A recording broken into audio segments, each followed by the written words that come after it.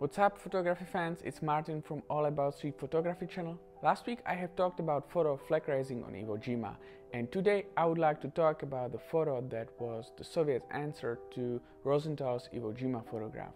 The photo that symbolizes the victory of Red Army over Nazis. Let's talk about this iconic photo of World War II, raising flag over the Reichstag. Thank you for watching today's story behind the photograph. Subscribe to this channel or share it with your friends. Also check out the All About Street Photography website, where you can find this content in the form of blog. Everything is for free, so if you feel like supporting this channel this way, it would be appreciated. Thank you, and now let's get back to the video. Raising a flag over the Reichstag is a photograph taken by a Soviet soldier, Ukrainian-born Yevgeny Khaldei. It was actually 2 days after Adolf Hitler committed suicide when Khaldei arrived in Berlin with his Leica III with 35mm f3.5 lens and a huge Soviet flag. The flag was actually made from 3 red tablecloth.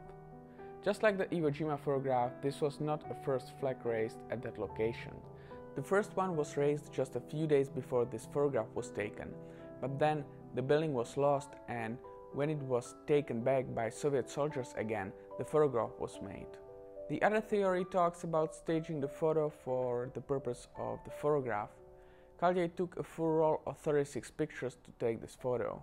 What they focused on in Moscow when printing the photograph was adjusting the contrast, shadows, and darkening the sky to make the photo look more dramatic.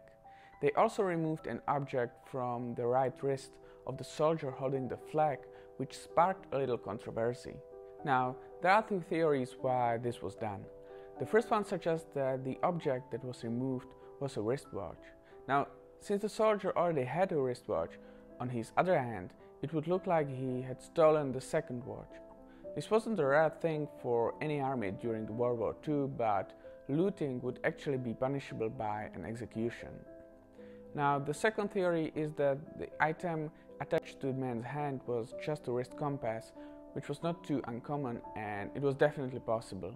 Since the photographer was probably aware of that when printing the photo, he decided to remove it from the soldier's wrist. The soldiers with the Soviet flag at the former center of Germany's government were symbolic of the victory over Nazi Germany.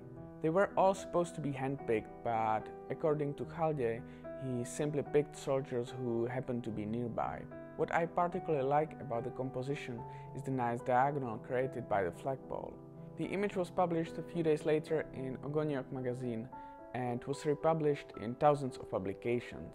When we look at the both photos, we can really say those are the two most recognizable and significant photos of the Second World War.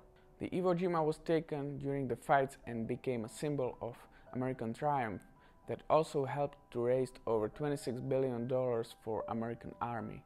Raising a flag over the Reichstag was taken at the end of the war and represents the Soviet victory over the Nazi Germany. Both pictures played important roles during and after the war. They were taken thanks to the brave soldiers, and we all know at what cost. Thank you for watching today's story behind the photograph. If you liked it, feel free to give it a like. Thank you, and see you next time.